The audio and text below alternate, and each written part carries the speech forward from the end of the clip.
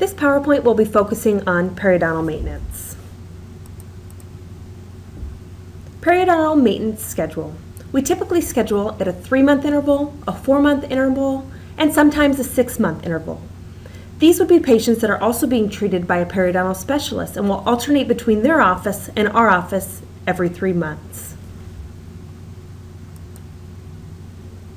The goal of periodontal maintenance is the removal of plaque and calculus from supra and subgingival regions by using a combination of cavitron and hand instrumentation. Maybe you'll need to do site-specific SRP where needed. There might be the need for a delivery of localized antimicrobial, if applicable, such as the Reston. And then a full mouth probe.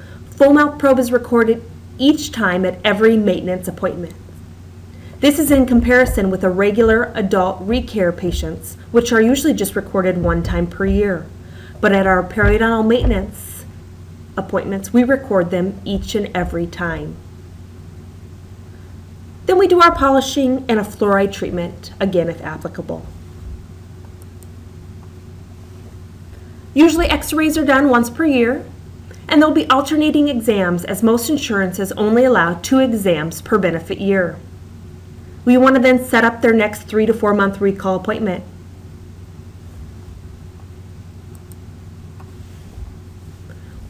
Periodontal charting standards.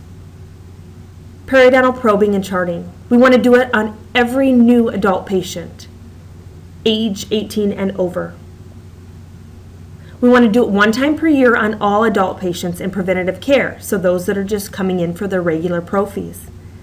We want to do it every periodontal maintenance appointment. We use the 6-point probing on every tooth.